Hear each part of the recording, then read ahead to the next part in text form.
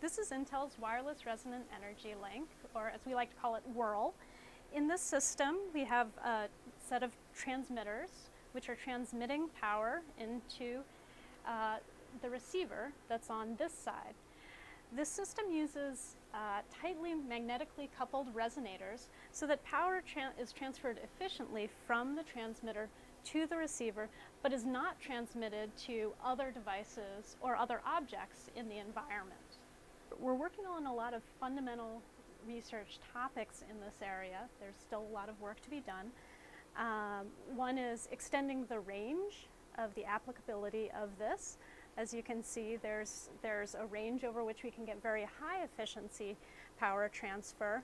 But when we think about applying this in applications with laptops, with cell phones, we'll want to enable a longer distance over which we can transmit power. So this wireless power transfer mechanism is fundamentally different than the kinds of mechanisms that are used in power surfaces or power mats, or that you might be familiar with from battery chargers for wireless toothbrushes. All of those devices use a mechanism that requires very proximal contact. So the device that's being charged has to be right on top of the charger.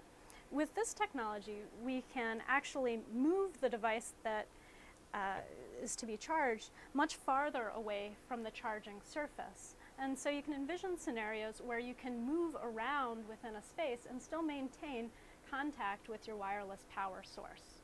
We envision several scenarios where this technology may be applicable.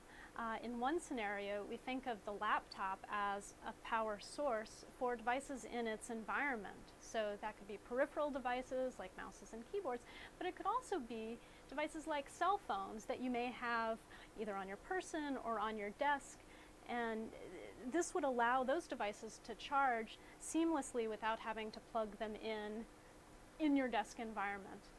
We also think of larger environments that could be supplied wirelessly with power.